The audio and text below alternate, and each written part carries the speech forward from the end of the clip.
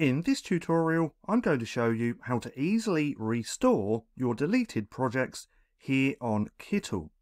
Now, we've all been there. We've accidentally deleted something that we didn't want to delete. But KIttl makes it super easy to restore what you deleted. What we want to do is come up here to where it says Trash.